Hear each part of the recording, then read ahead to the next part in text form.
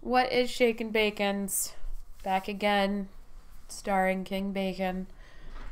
We finished watching Squid Game this week. Me. Starring you. Starring me.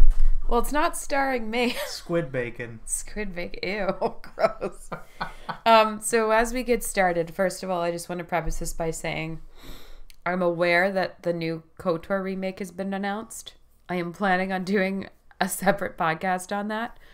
That being said, Squid Game has also been like a big thing right now. I think a lot of people are watching it, and I thought as much as I can, I'd like to try and give like quick thoughts on this. So I figured I would just go ahead. We'll do a quick Squid Game discussion. This may not be as long as our discussion on Shang-Chi, but I thought it would be fun to talk about it because, you know, I have some thoughts on it and it was a confusing ending. So before we get into spoilers, you know, the overall gist of the show is very Hunger Games-esque, and it also harkens back to what was the original Battle Royale. Battle Royale. Was it just called Battle Royale? I think so. That was a Japanese movie? Yeah, I think it was Japanese. Was it a movie or a TV series? It was a movie. It was a movie? Yeah. I've never seen it, so maybe I'm going to have to. But anyway, so it's a very, it's basically very Hunger Games-y, very Battle Royale-esque, where people decide to gamble with their lives for the hopes of winning an enormous amount of money as a prize. The penalty for losing the games that they are forced to play Is death. is death. Yeah. And these are Death. these are desperate people. And they're very desperate people. Some of them are criminals. Some of them are just really hard up. Basically, all of them are hard up for money is the common theme. Like, basically people Crippling willing debt. to just debase themselves for any kind of money. And this is set in Korea, so it's different from the U.S. in terms of their economic In system. South Korea, yeah. So that's basically the gist of the game.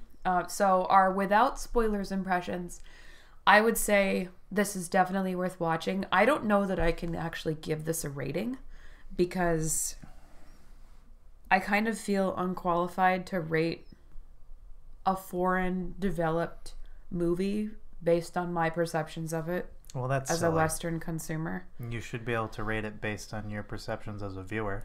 Well, no. So the rationale I have for that is that the U.S. is known for having almost basically the highest production value and quality. So like what I would be rating this on was like the acting was a little over the top in the first couple episodes, in my opinion. And then in addition to that, I felt like some of the production quality was not quite at the level I would have expected. But then again, it's not a U.S. production. Yeah. So the things that I would mark it down for, I feel like I should not mark it down for. No. So I don't think it's fair to give it a rating. Any American films. So my rating for this would not be like a numeric value. I would say, should you watch it? If you're not a child and you're good with gore, then absolutely you should watch it. It's very interesting. If you like the concept of Hunger Games or Battle Royale, then you're going to enjoy this. That said, I'm not talking about the kind of Battle Royale that's like a Fortnite Battle Royale. This is something a lot more intense. So that's my recommendation, is watch it. For context, I liked this a lot better than Shang-Chi and the Legend of the Ten Rings. Like, I've thought a lot about this show since I watched it, but then again, I'm also a big dystopian Hunger Games fan as well. What's your spoiler-free take on it, King Bacon? I would give this maybe an 8 out of 10. That's pretty high. Yeah, it was good. Why'd you deduct points? I didn't care for the ending, although I can. If I had to speculate, I'd say they intentionally left some loose ends, maybe to have a season 2. That would be what my guess would be, but It was the loose ends that you didn't like in the ending.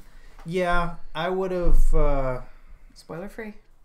But yeah, I'm not going into spoilers. I just think it could have went in one of two directions. If they had wrapped it up in the final episode, I think it would have been a great little mini series. You know, and not even mini series. It was 9 episodes. Yes. So it was enough content for me. If they're going to continue the story, I may feel less interested in following it along in season 2.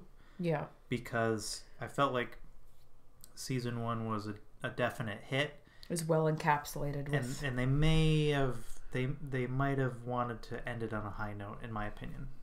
Yeah. Like, I don't know if the story is strong enough for the slow burn over many series for me. It's not like a Game of Thrones where there is so much rich lore that they need to teach you that they span it over many seasons. Right. This was sort of a, you get introduced to the key characters, you follow them along through the story, and then you gradually learn a little bit about them as they all start to get eliminated in this battle royale. Yeah. So to me, it's them making it seem like there may be more coming. I don't know if I am that interested. Yeah, I don't know if I'm on board with that either. It reminds me of the end of the last really bad Aliens film that came out, where they had like a spoiler for like the next sequel to the bad Aliens film. Are you talking about like Prometheus and then Alien Covenant, those recent ones? No, Predator. Sorry, not Aliens. Predator. Oh, Predator. The last Predator. Remember how they had like an Iron Man-esque Predator hunter armor like fly out after the credits? They were like, we're gonna have a Predator. That was man. Bad. That was really bad, and people were like. And I was like, no, we don't need another one of those. Yeah, I kind of felt that way. Like, I don't need another series of this. That was a swing and a miss. And ironically, that was, I believe, written by one of the actors of the original Predator film. I think it was directed by him. Yeah, written or directed. I don't know. Yeah, I don't remember. It was a huge disappointment. But anyway, we're not reviewing that. Overall, this series was very well acted with some shaky bits for the first couple episodes. And when I mean the first couple episodes, for me, it was like once they hit episode 3, the acting and like the direction and the vibes of the story really fell into place. And there wasn't so much overacting. Like for me, the first couple episodes are very overacted, but then the writing really fleshed out. And just because I wouldn't want to see a second season does not mean I don't appreciate the first season. I thought the writing was really well done. Some of the pacing for a couple of the episodes was a bit slow, but it never lost my attention. And even characters that were only appearing for a few episodes ended up really becoming more real and fleshed out to me than entire characters that I have seen in full series of shows. Like one of the characters that we meet, she's a female character. I don't want to give away any spoilers, but she ended up really speaking to me. Well, I mean, let's go into the spoiler section then. Yeah, so anyway, talk about the deets. To wrap up the non-spoilers, great acting. I was really impressed with this. If you're going to watch it, which I think you should, definitely watch the Korean version with the English subtitles. The English dubs make it feel, how did you put it? You said it was like floaty? Yeah, the emotions don't translate. They really did not translate. It was like, it went from, almost a vibrant sort of mood.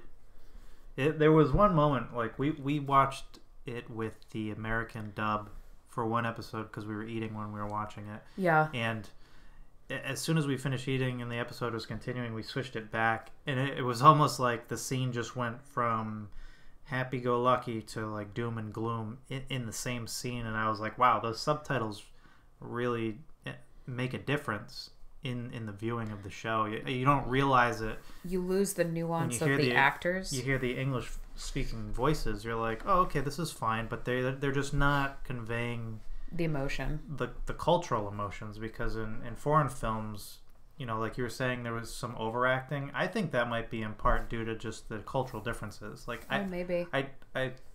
If I had to speculate, I would say that is probably how South Koreans act and interact with each other in normal society, not just in film. Okay. And to us, it is not as common. Well, someone tell the South Koreans they're overacting all the time. I'm just kidding. I obviously have no idea. Bunch of drama queens. They were in this show at the first couple episodes. They were good, but the English dub version not. The English dub version is not it, guys, and it almost sounds like they have like the same. Unless you just struggle with reading on screen, I would encourage you to definitely avoid the English dub. Yeah, the English dub, and I know this is not the case, but it honestly sounded like they had 3 people doing the voices for every character. Yeah. And I don't think that's the case. There's a full list of people who did the English dub, but it's very disconnected. And there's, you know, there you can see on the screen, you know, the Korean actors are very clearly expressing some heightened emotions, and the English reader is just elevating the tone of their voice. They're not really shouting as the actor is on screen. Yeah, there was scenes where you could see the actor, like the man who played Gi-hoon, Jung Jae-lee, he played Gi-hoon. There'd be scenes where he was just like, I obviously cannot speak Korean, but he would be talking with a very serious face, and you could see that he wasn't making wild gestures. But then the English dub would be like, "Oh, Mom, what are you doing?" Like, it was just wildly out of sync with what the actor was portraying. So definitely watch it in Korean with the subtitles. It's worth watching that way. So yeah, definitely go watch it. And now I think we're going to dive into spoilers. So you've got like 3 seconds to turn this off before we hit spoilers. Ready? 3, 2, 1. Okay, spoilers time. All right.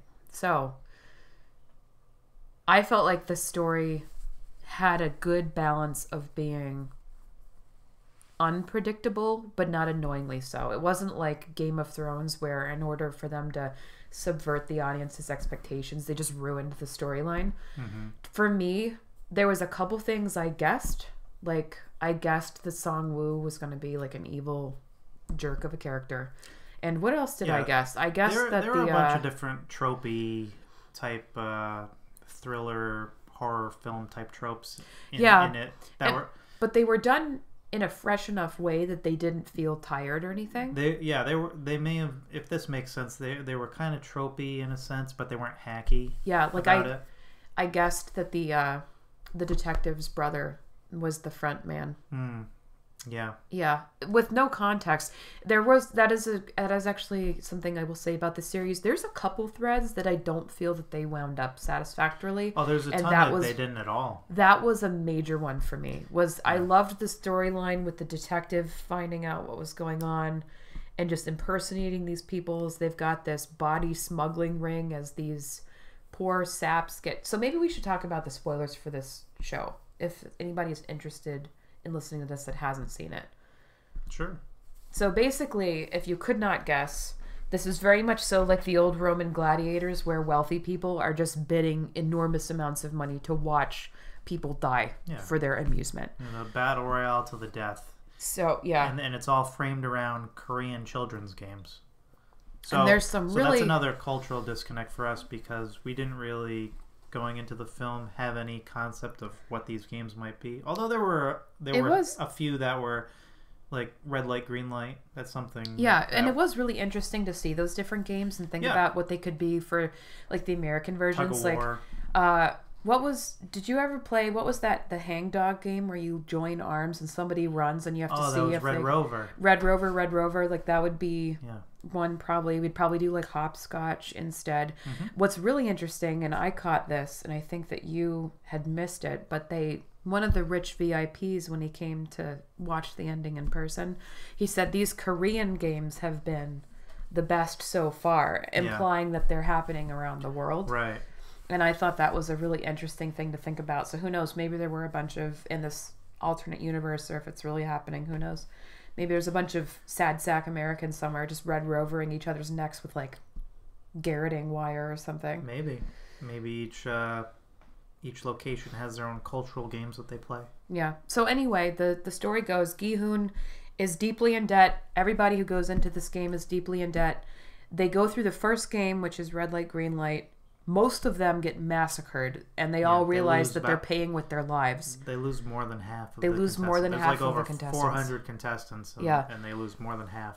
So they decide, almost in an even split, to stop the games and to go back to their normal lives, which I was not expecting to happen. Well, that was a really interesting development. The interesting concept of this film is that the organization that is doing these death games, they are very fair, open, and honest about the rules. They say all of you volunteered to do this for one reason or another, so no one's being forced. Mm-hmm. You have to participate, and if you survive, you continue through the games. And then they have a couple of stipulations, such as if the majority of the remaining contestants want to opt out of playing the games, then they can do that by taking a vote, and if it passes, everyone gets to go home after, seeing all the people die. Yeah. Which was really interesting because that actually happened in episode 1. In episode 2, they go to the underground games. They play the first game. In episode 1, they play the first game. They lose half the people, and then they immediately vote to get the fuck out of there. They're like, this is nuts. And what's crazy, if you think about it, is the old man in the show ends up being the one who started the games. He's like a sneak player, and his vote is the deciding vote that lets them all go home. I think that's part of the mind games, though. Maybe. So, at any rate, they all vote to go. Half of them vote. I think it was like 101 people to 100 people vote to go home. And then then they all decide to come back because they go back to... The episode's called Hell, and you see them go back to their lives prior to this. Yep. And they go through this decision-making process where they're like, I'm already living in hell. I might as well go back to the one that I was just in because I have a chance at making my life better. Yeah. So the hosts of the games, after allowing them to voting to opt out of playing anymore, they then offered them a second chance to come back into the game if anyone else was interested. So, the 200 or so remaining survivors from the first game all voted to leave.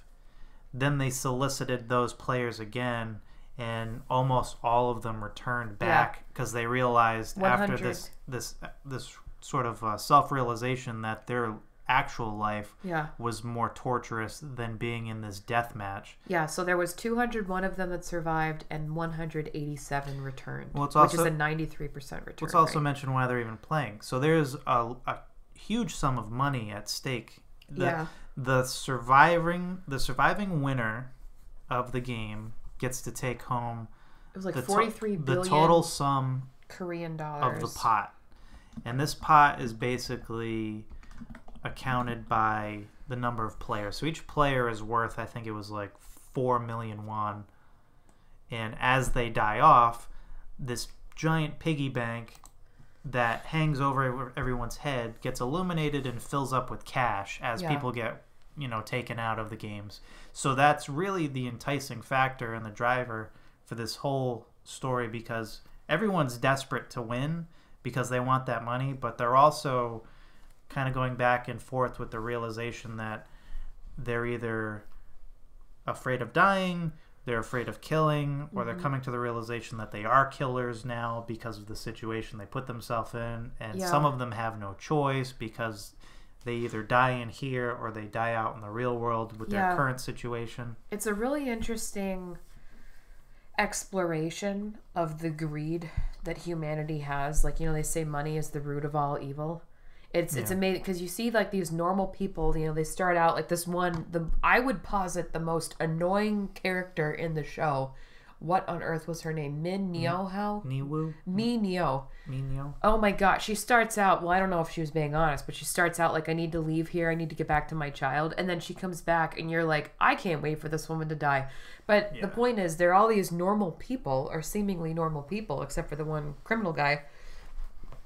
And they just become animalistic over money.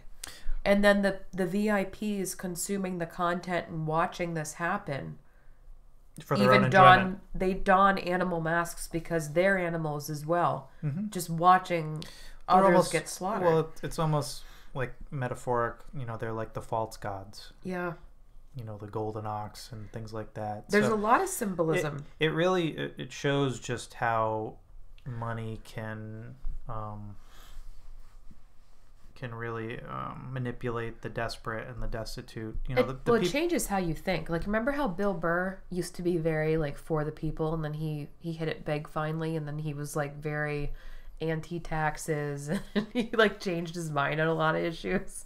Yeah, but it's like interesting. I don't know that that's not abnormal. No, it's not abnormal at all. And I think that's what the show is exploring. Well, I think this show's going even more extreme than that Bill Burr example, because this is showing people who literally, like the main character, owes tens of millions of won to loan sharks and debts.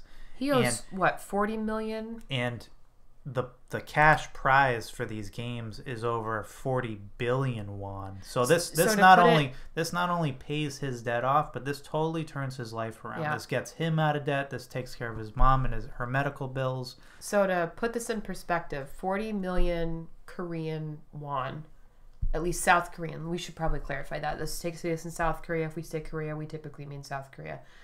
43 billion Korean won is equal to about 36 million and change American dollars. And if you're in Australia, because I think some of you are in New Zealand and Australia, that's equal to about 50 million Australian dollars or so. Yeah. So these contestants that are playing have nothing, abnormally large debts, like more so than any normal person's debt would be. These are like gambling addicts. There's a guy who is the supposed childhood friend of the main character named San Woo, who, he just lost everything, the horse and the farm in the stock market, and it was like he owed like $4 billion. over $1 billion or in won. So every contestant had their own horrific debt that they were just trying to run from the entire time. And this game was literally the one shot to completely turn their life around. Yeah. But at the ultimate cost of either losing their own life or just, killing everyone else to survive. Yeah. And it was all at these rich people's amusement. Yeah. It was... Which you don't figure out until maybe like 3/4 of the way into the series. It's like the 7th episode. You don't get introduced into what they call the VIPs, which are these 6 rich people who they never identify other than the animal masks that they wear. It's sort of like a masquerade party. Yeah. In many ways, it was definitely like an Epstein Island, except it was for violence. And it was, I tell you what, if I had, I don't know if I've ever shared this, but I wanted to be a professor. That's what I originally went to college for. If I had actually continued within that chosen career and I had become a professor, I would have had a field day with this show, with the amount of symbolism that was in it. Mm-hmm. Because this show, every single detail was so well thought out. We keep straying from the storyline because we keep getting caught up in it. But so they get through the games. Gi-hoon, his childhood friend, Song-woo, and then this North Korean defector, whose name was Ho-yeon-jung? Was that her name? Kang Se-byok, I think. Kang Se-byok. That actress... The actress's name is Ho-yeon-jung. Right. She's not even an actress. I guess she was a model, which kind of makes sense because I was like, man, this girl's not really a great actor. Well, I mean, she was acting in the film. So. Yeah, but she did a decent job. So they were the 3 remaining people that managed to survive, and you kind of just see how Gi-hoon watches his childhood friend just become this completely bloodthirsty killer who's just has a complete and utter disregard for human life at this point. Just sacrifices people left and right to get all this money. You think he was bloodthirsty? Do you think that's a fair assessment? I guess maybe he was money thirsty. That's a better way to... It was just greed. I don't know. He was like... I think it was just desperation, right? Well, he was like, I'm not getting out of here unless it's with that money. Right. So he ended up... sacrificed the guy... He sacrificed the poor Pakistan guy. Mm-hmm. The guy from Pakistan, Ali. He sacrificed him knowing he had a kid. He sacrificed the girl. He sacrificed the guy who was in front of him. He just shoved him through the glass. Like, all right, good job. we gotta go. Yeah. So Gi-hoon just watched this guy completely lose his humanity, I suppose I should say, for money. I mean, I don't necessarily agree with the assessment of that character. I would say he is more... He's intelligent, and that's probably part of the problem, is because he understands what's at stake at all times, right? He knows there can be only one winner, and it's winner take all. So one other stipulation to the rules was if any of the remaining contestants at any point in time want to vote to opt out of the games, like they did after the first game, and no one decides to come back, then the victims, their loved ones get a split of whatever the pot is. So that's so right. so the winnings actually go to the dead. That's right. I forgot about that. Their families. So that was also a big reason why Sang-woo stayed in the game, because he says, if we don't see this through the end, then all of this would have been for nothing, because the money is going to go to the dead, and every single person has their own reason for needing that money. Because Sang-woo, he was going to lose his life, his mom was going to lose her house and her store. Well, he was... when they go back to their lives, you see he's about to kill himself anyway. Yeah, there was a scene where he felt like he had nothing to he was live on the for brink until of that committing money suicide, and then he got solicited to re-enter the games, and he took it. But that being said, I would say, it was what he did morally justified at all? Absolutely not. I think it was more of watching him slowly descend, not into madness, but into... No, he just walled off darkness. His humanity. Right. Well, he lost it. That's you what just I watch said. it. Yeah, you disagree with me. Well, you said he was bloodthirsty, and I reframed it, though. He lost his humanity. And then he didn't regain it until the very end. He and Gi-hoon just basically beat the pulp out of each other because they're the final contestants. Ended up sacrificing himself. And then, so honestly, guys, he did that thing. He had a nice arc. Gi-hoon did that thing where he put a knife right next to the guy's head, and he's like, I'm going to spare you. And he went to win, and he stopped, and he was like, we're not going to do this. And I was just waiting for Sang-woo to grab the knife and just stab him in the back. Because at that point, you had seen a lot of that behavior. Reasons to suggest that. Right. He's a backstabber. He's a trickster. He's very intelligent and cunning. And at the very end, he seemed to realize, like, he reconnected with his own sense of morality, and he was like, you know what, I can't. He was like, Gi-hoon, you deserve this, basically, and just take care of my mom, please. And he sacrificed himself so that Gi-hoon could win. And then, honestly, the ending, this leads us to the ending. There were some things I really liked about that ending, and then other things like that pissed me off because Gi-hoon returns to his house. You find out he's won this 44 billion won or whatever it was. He finds his mother dead because she died from her diabetes when he was gone. Mm-hmm. Too late for her surgery because he re-entered to pay for her surgery. Because he wasn't around to take care of her. He wasn't there to take care of her. Because he was trying to win this game. And then it says 1 year later, and this mother fluffer not only doesn't help the orphan boy like he promised Sabiak, excuse me, like he promised Sabiak, he doesn't take care of Sang-woo's mom, who at this point is like in a tent on the street. Yeah. He just is a sad sack suffering from PTSD, and like I get it, but at least like take care of the people that you said you would. You know what I mean? Like that really bothered me. And then the end, he was finally pulling himself together, and he dyed his hair this ridiculously fun color. And he was about to go see his daughter and be a dad for the first time, and then they left it on this cliffhanger. He sees the guy that initiated him into the games, steals the new contact card, and calls them, and he's like, he basically implies he's gonna find them. And he just walks off all angrily, just leaves his daughter again. I was like, this is not satisfying. He sort of casually threatens them. Yeah, like what's he gonna do? He won all that money, but these are the people that had that money to spare. Well, like he's not gonna do shit against those people. Run the world, like Illuminati level power and money. He won $38 million. You can't like take down an empire with that. I don't know. Maybe you could. Maybe I'm underestimating Gi-hoon, but. Well, I mean that was the reason why I didn't really care for the ending. I liked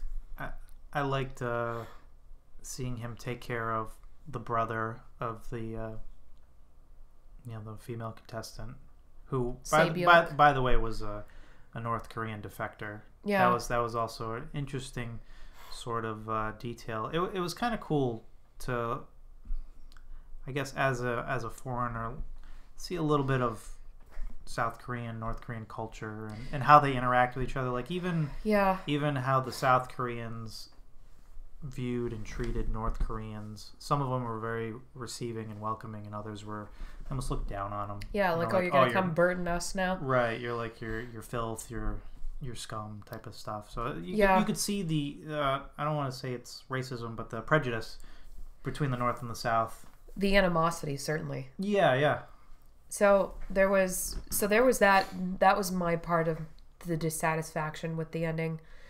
The other dissatisfaction that I felt with the ending was there was this thread that we touched on earlier where a detective puts the pieces together. His brother's been missing. He finds one of the game's cards in his brother's room.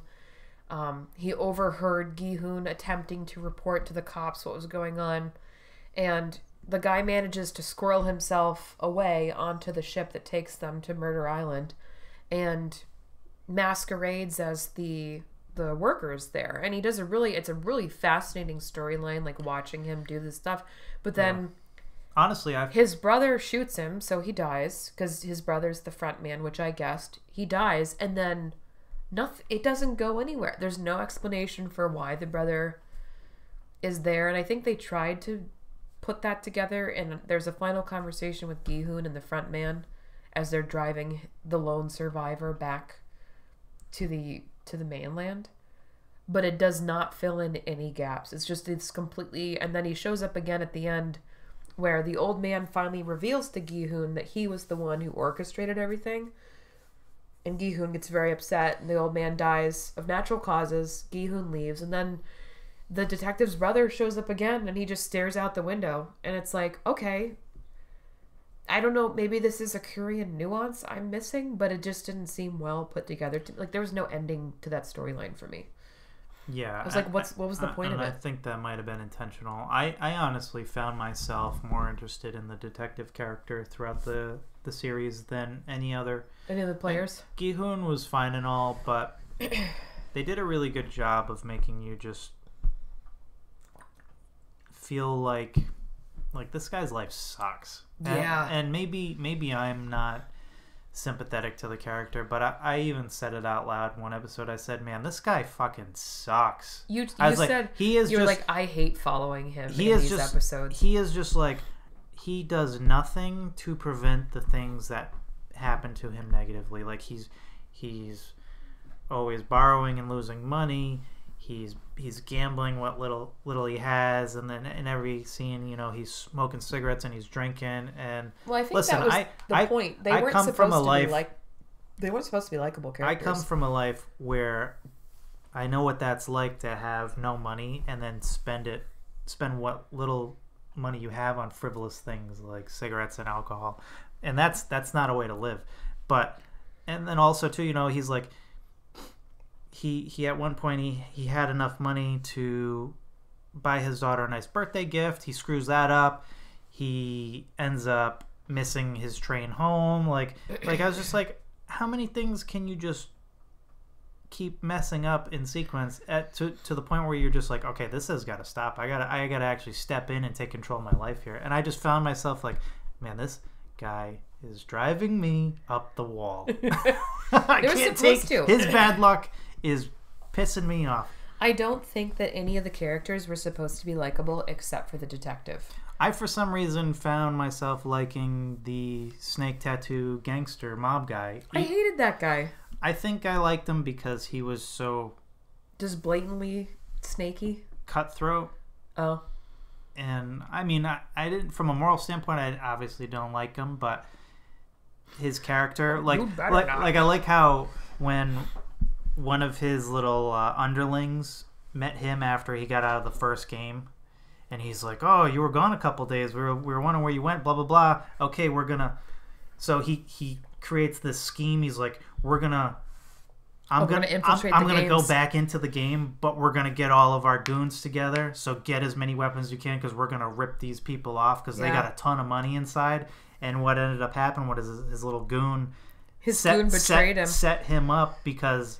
This mafia guy from the Philippines had a massive debt to was it Filipino from the casino? Philippines, yeah. Filipino casino. He owed millions of dollars. That is a fun phrase to say, Filipino casino. Yeah.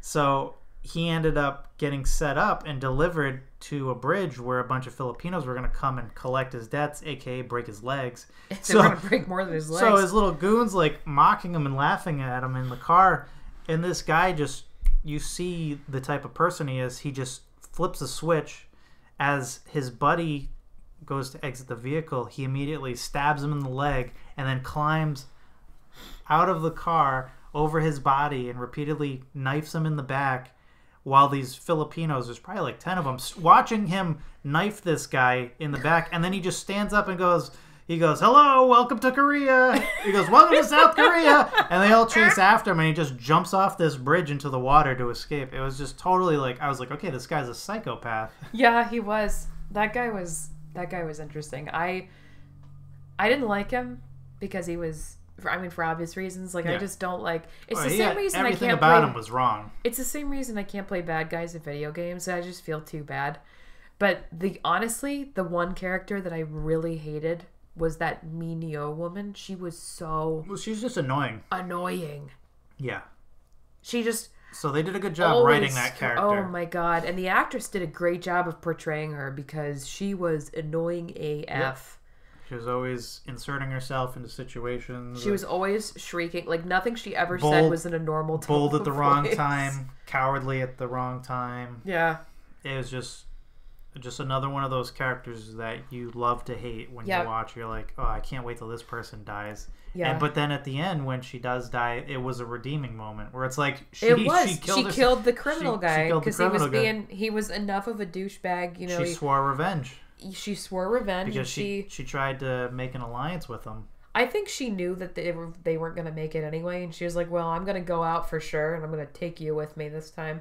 Well, I think after she realized her manipulation wasn't going to work on anyone, because that's sort of the core of her character. She's a big manipulator. Right? Yeah. She has a ton of flaws that she hides by manipulating people into giving them what they want, whether it's lip service or sexual favors or whatever.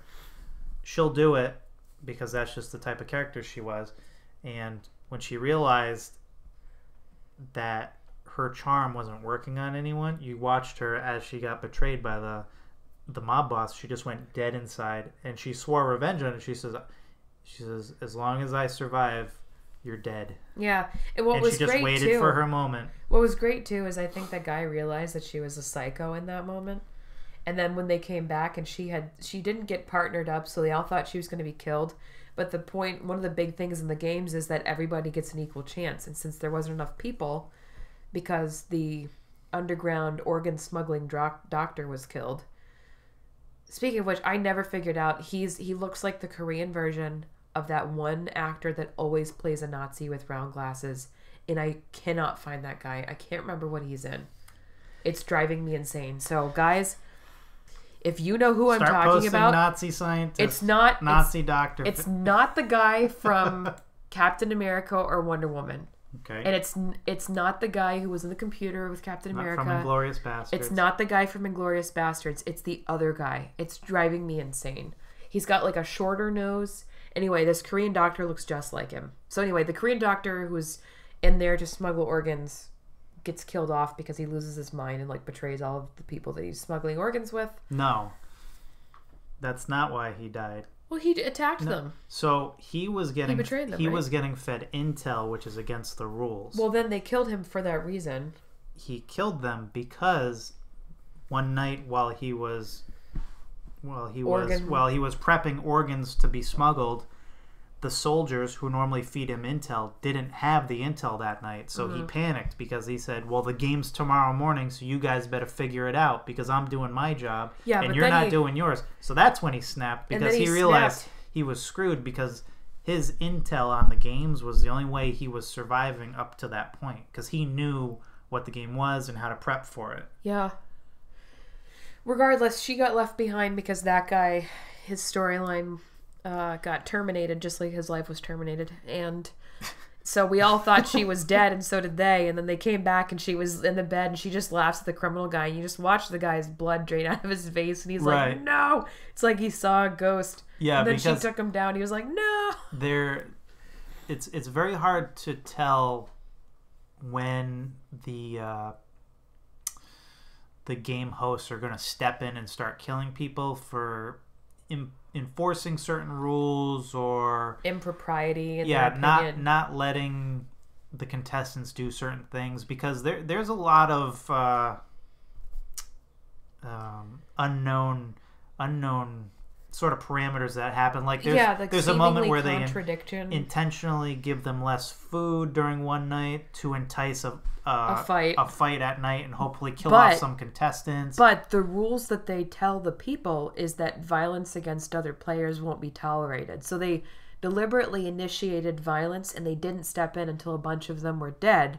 Right. But then if there is violence and they happen to be in the room, they'll step in and violently put an end to the violence. So I think that's what it is. It's very contradictory. Yeah, it's like no violence against any other contestant in their presence. Mm-hmm. It almost seemed like. And so at that one particular instance where this woman sort of got to skip playing a game was because there was an odd number and they all had to pair up.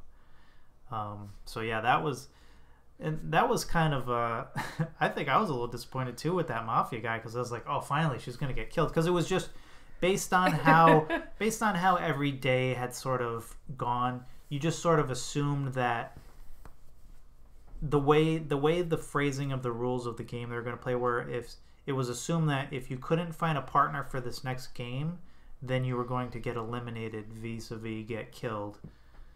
So everyone was just like, okay, well, we're going to pair up, and whoever the odd man out is, because the doctor that morning had been shown as dead, everyone knew, okay, we're not an even number of players anymore, we're an odd number, so there's going to be one out. And it ended up being that woman.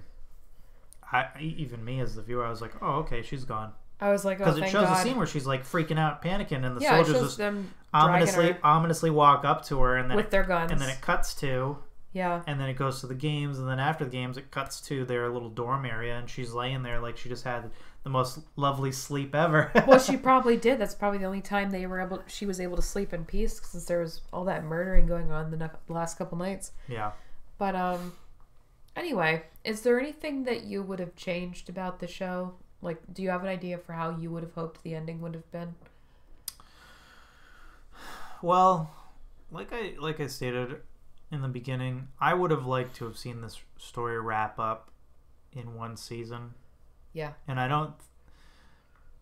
If they don't make a second season, I would be very surprised with the popularity that this is getting. And I'm not really on board with watching a second season, if I'm being honest. So with that, I would say I would have liked to have seen more with the detective brother, because they really gave you a lot with him. You know, they at least cut to him in every episode after they introduced him into the story. So like I said, for me, I actually found myself more interested in him uncovering the mystery of what this is all about, because you're wondering that anyway when you follow the main character. You're like, what is going on here? Why are we here doing this? Right. Other than we know why the contestants are there, but we don't know why the games are happening. What's their motivation? Why do they want to democratically allow these people to kill themselves off and fairly and justifiably? And you know, they defend the rules literally to the death. Like, even if the soldiers break the rules, like take off their mask or speak when they're not supposed to, the soldiers will get killed. And all of the soldiers and the workers for these games, they're all masked, so you never know their identity. And it's really interesting. You know, so unlike a lot of people, especially during this pandemic, who have expressed that they hate wearing the masks, and I mean, I get it, they're not comfortable to wear all the time. But I love getting to wear a mask, because I don't have people, as I've told you, I don't have people constantly telling me I should be smiling. I don't have to put on makeup. Like, I don't have to, my thoughts are my own. And if I put on sunglasses, like, street cameras can't facially ID me and recognize me. I just really like that feeling of anonymity. But it's interesting to see that flipped in a show like this, where a face of anonymity truly becomes a face of terror. And in many ways, when I first started watching the show, I was kind of like, are they trying to do like with the mask thing, like for V for Vendetta? No, Guy Fawkes. The Guy Fawkes mask. Like, are they trying to turn into... Because I could totally see people being the front man, or being one of those, being either a soldier or a worker or a supervisor, whatever they call them, for like Halloween, or for protests, or even...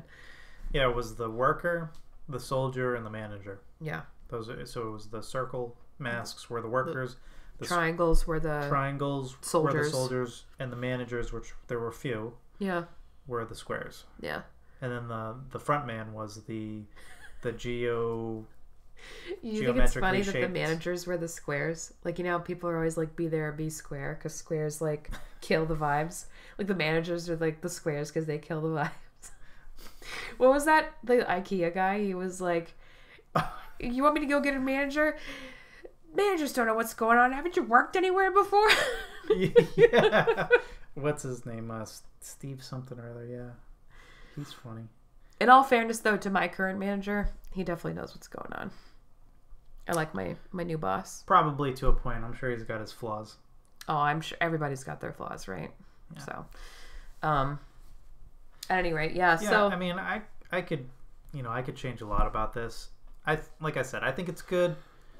The ending does it make me want a second season? Not really, because quite honestly, it's I don't like a one and done. Well, I was gonna say it's kind of an emotional roller coaster, and like I feel a little exhausted after watching it. Like, I'm done.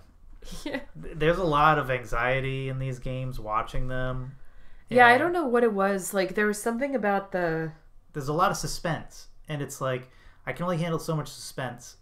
But I would need a conclusion. But it's weird because, again, like we were discussing, it's very similar to the Hunger Games movies. But I can watch and read the Hunger Games repeatedly, and then I do that like every year. I don't think I could watch this every year. I think I could probably watch this one more time. Yeah, but see, the thing maybe twice in my life. The thing about the Hunger Games, at least the movies, I haven't read the books, but there's explanation. You understand the society, why the Hunger Games are what they are, what their purpose is.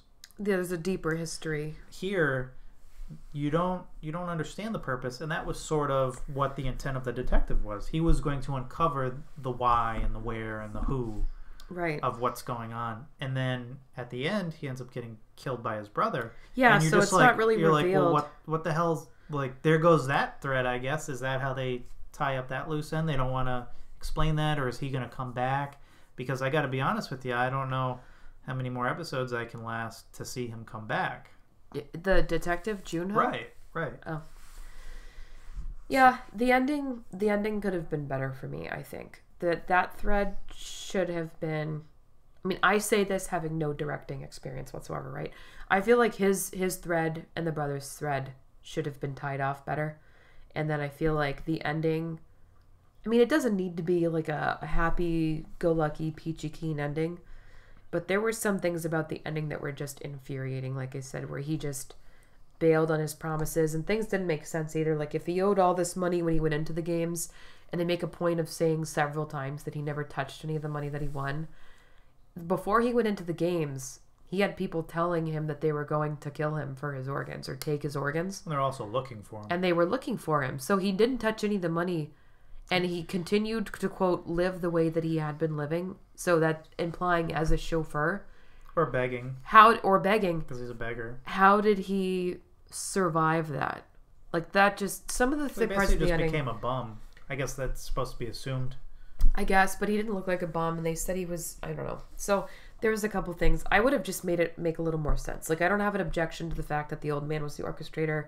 I don't have an objection to the fact that, he finally turned everything around and adopted the poor little boy from the orphanage and gave her to Songwoo's mom.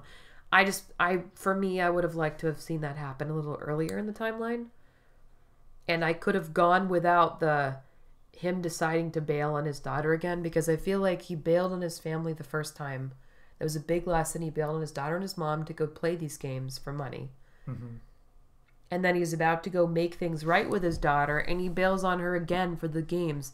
Granted, maybe not for money this time, but he's still bailing on her yet again. I was like, yeah. I felt like he didn't learn anything. Well, the one consistent theme to that character, though, is that he seems to have more or less a good moral compass. So maybe he felt like this was serving a higher good or a higher purpose. Yeah, I don't know.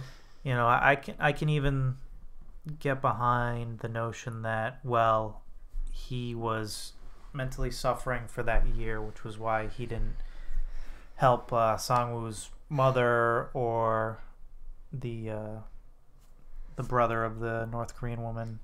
Maybe this is why I don't buy it. And it's like, okay, you know, I can understand, I can suspend disbelief if that's what the director says that was the intent. Like, oh, he's trying to figure things out, because he even calls, you know, he calls the number on the back of the card to threaten them, and he said, he was like, so get on the plane. No, he said, so it wasn't a dream, because I think in his mind he was trying to figure out. Rationalizing he was it. like, was any of that real? Like, that was so crazy to him. He didn't know if it was real. And early on, you realize he entered the game already suffering from PTSD from a worker strike. Yeah. And he watched one of his, I guess, friends and coworkers die in front of him, and that really traumatized him. So maybe that was sort of the thing that always drove him to want to help people rather than hurt them. Yeah, but the thing is, even if he had PTSD because of his guilt and whether or not he thought it was a dream, if you're feeling guilty and you know that your friend died and the girl that you had promised to help, her brother, had died, wouldn't the guilt drive you to immediately help those people as requested versus just sit on your bupkis for a year?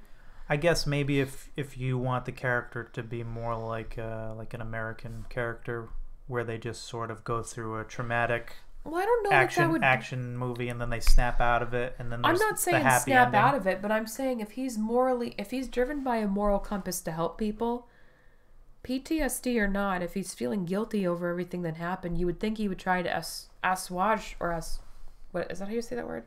Assuage that guilt by helping the people that he said he would, or even if he didn't say he would, that he had been requested to help, and he just doesn't. He just sits on it and just watches their lives just be miserable. Yeah, but maybe you're just underestimating the effects of PTSD. Maybe, but because either way, it can be mentally crippling, physically crippling for some, and it can cause people to freeze and just stay in that moment, locked in there until they figure out how to get out of it. That's fair. You know, I've not had PTSD to that extreme, so I don't know. Yeah. So that is a very fair point. So that, again, that's one interpretation. We don't know. It's not really confirmed in the final episode, so, you know, I base that all on theories and assumptions. Yeah. But that's one possibility. Yeah, it could have just been that. It was just sloppy writing, and it's like, oh yeah, a whole year went by and he just kind of forgot about all the things he promised to take care of. It just seemed out of character. But then again, you know, they did, as you pointed out, there was mention of his PTSD previously, so perhaps it compounded and it was very in character, and I just the show does missed. Show does focus a lot on mental trauma as well. You know, you're throughout the games you're seeing the viewpoint of the contestants, even characters that they don't even introduce. You're just seeing the viewpoint of different contestants. Like, there was one game where they had to pair up with the marbles. Yep. So everyone's like, oh, we're gonna pick our friends, we're gonna pick our buddies, we're gonna pick our spouses, and then you find out that the game is they have to play against each other. Yep. And only one person can walk out of their lives. So there were some like husband and wife pairs, there were best friends, you know, all sorts of fucked up scenarios like that, where you're like, oh man, I didn't want to see those two go up against each other. You know, like the old man and Gi-hoon, who had they were like, we're gonna be Gongbu, best friends. Yeah, they created a bond, and then you find out one of them's got to get eliminated, and you know, okay, well, it can't be the main character, so the old man's got to go. Yeah, it was interesting. Yeah. Do I think that this show is like the best show I've ever seen? Because I've heard some people say that. No. Yeah, I would say based on my disinterest in a second season, no. Well, disinterest in a second season doesn't mean you don't appreciate the first one. It just means you feel like they should have conclusively, or it had been concluded in a way that satisfied you with one season. I understand that, but it doesn't make me thirst for more. I don't think thirsting for more is a marker of whether or not a show is good. Well, either a show has to have a good conclusion, which it didn't, or it's got to make me want more, which it didn't. Yep. So it wasn't like season 1 Game of Thrones, where I couldn't wait to see the second season, right? Instead, it was like season 8 of Game of Thrones, where I you couldn't wait to forget about it. I couldn't wait for it to be over. I was like, well, they done fucked this one up. So it wasn't that bad. You couldn't not wait for this to be over. Like you and I were pretty excited to finish this series. So it's a good series. I just don't think it is as good as it is being hyped to be. And I think part of that is because so many film and TV productions these days have been insanely derivative. And that's also why I think, like, last year, what was the Parasite? Was it last year? Parasite or 2019? Yeah. Parasite, another South Korean production, was like a smash hit. And I think it's because... That was a miniseries, right? No, it was a film. So, right. Outside of the U.S., these filmmakers have not just stuck to this boring, bland, save the cat screenplay formula that the United States production companies have just bogged themselves down in. So what they're doing is fresher and more interesting to us because it's not the same formula repeated over and over again. I wonder if Korean film producers, or whatever you want to call them, fall under the same umbrella as like the Chinese production, because that's sort of what's happening now in the US. Is a lot of the filmmakers in the US are making films to cater to Chinese audience. So that might be a reason why films over the years have sort of tailored to a very cookie cutter format of we go from A to B to C to D, and all the movies kind of feel the same. You know, I have nothing against the Chinese people, but the Chinese government is just... But we don't need to talk about that on an entertainment podcast, so never mind. But yeah, I would say... Susan Wojcicki's going to find my tiny little post and be like, you talked about China, banned. You don't insult our evil overlords. But... Susan Wojcicki is literally the alien in Futurama that's like, I for one, or what is it, the human? I for one welcome our alien overlords. Yeah. That's Susan Wojcicki with China. But I would say a concluding thought would be the series was good overall. The ending was sort of middle of the road for me. Like I said, it didn't end on a high note, and it doesn't make me want to view more of it. So, that said, it's better than any American show I've watched in a long time. In recent time, yeah, I can't recall. I can't remember like series. a good show. Most of the American films and TV shows that I think I've seen in the last couple of years have been, other than a couple like MCU standouts, they've been intensely forgettable to the point where I have to think very hard to remember. Like, even, do you remember Shazam in 2019? Yeah. That was a good movie, and I still barely remember Shazam, for example. That's DC though, and they just have a bad rep for... Well, let's talk about like Wonder Woman. I love Wonder Woman. I rarely First one was good. I rarely think about Wonder Woman. What do you think about the second Wonder Woman? I refuse to watch it. You know that. But my point being is, like, Wonder Woman was great. I love that movie. Do I consistently think about Wonder Woman? No. But since watching this show, have I consistently thought about it? Yeah. It's been like one of those mind worms that just kind of crawls in there and slithers around and you can't get rid of it. What I'm sure there's a category for this film, but unless you know it already. But what would you categorize this film as? What type of film would it be? Like, I'll give you an example of what I think it would be. It would be like a psychological horror thriller. Well, I would think it would be like a thriller horror. Yeah, but psychological, I think, is a key thing because I think that's what a thriller is. It's more psychological. I don't know. I'm pretty sure. We can double check just so we're not spouting off nonsense. It is late. Sorry, guys. Listen, it's late. And we're both the internet. Sick. It's the internet, and I'm entitled to my opinion. I like how I looked up Thriller, and it's just giving me Michael Jackson. Thriller. Well, I mean, you done played yourself, so. Thriller is a genre of fiction having numerous, often overlapping subgenres. Well, thank you. That's not helpful. Characterized and defined by what? Let's see. Defined The by moods they elicit heightened feelings of suspense, excitement, surprise, anticipation, and anxiety. So what's a psychological thriller? Is that a thing? I don't know. Let's look it up. Because it may be a little more into the psyche. Well, I don't know if this is as much a psychological thriller because there was very real danger. So it says genre combining thriller and psychological fiction. Literature are films that deal with psychological narratives. I suppose some of the subplots in this film or in this series were a psychological thriller. Subgenre. I would say the overall was a psychological or a thriller horror, and then there were subplots of psychological thriller. Yeah. Certainly so, because it heavily dives into, what the people are thinking when all this is going on. Or the implications of it. One thing I really liked about this show, speaking of implication, was that unlike a lot of American films, it didn't spell everything out for you. Yeah, show not like tell. they treated the audience as intellectual beings, right? And you were left to figure it out for yourself.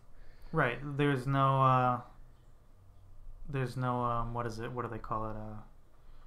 Where the character just goes off on let me explain to you my grand plan. Exposition. Yeah, there's no exposition. So I like films that do more of the show not tell aspect of filmmaking. I like shows that show. Because it also makes you wonder about the things that they don't necessarily explain clearly to you. Yeah. Through showing. And I like that. It's fun. It leaves more to interpretation. Like what did it mean to you? Yeah, I like that. All right there, Garth. Oh, I like that. Oh, I like that. Well, it is over an hour already, and here you were saying that you didn't think you could talk about this show. Yeah. But I think you had some thoughts. Yeah. Yeah, go watch it. You'll enjoy it if you like thrillers. Yeah, so this one you can find on Netflix. At this point, you could probably find it online somewhere too. Yeah. But if you have Netflix, it's on Netflix. It's popular for a reason. And yeah. If you like thriller battle royale type films with some subtitles, then this is right up your alley. If you want to watch something that makes you think and it's not just a repeat or a clone of everything else like most of what is put out these days seems to be, then this show will make you happy. All right, and with that, I think we're gonna say goodnight. I will be back to talk about KOTOR stuff because do not think King Bacon will tell you guys. I was getting ready for bed when I heard the news, and I was on the couch, and I started shrieking, and you didn't know what was wrong with me. Yeah, and then there was no bed. There was no bedtime. There was no bedtime. I was just awake for a long time. I might actually play KOTOR. KOTOR? You're not worthy. I may play the KOTOR. You failed me for the last time. I might play that there KOTOR for the first time. Sorry, guys, I'm sick. I could never get into it because I found out about it too late, so the graphics, and the controls just didn't translate well for me. I'm that type of player. I can play a lot of older nostalgic games, but certain ones that just have poor combat systems or whatnot. Like The Witcher? Yeah, Witcher 1 was a rough one. I couldn't get through that. That was rough. But yeah, I might actually play KOTOR for the first time when it's digitally remastered. That might be fun because I like Star Wars a lot, and I like... I just hope they don't ruin it. Well, as long as they don't redo the story. I have fears with Disney, but that will be another... Say it in another Yoda discussion. Voice. Fears with Disney I have. All right, catch you later, Bacon. The path to the dark side you are traveling.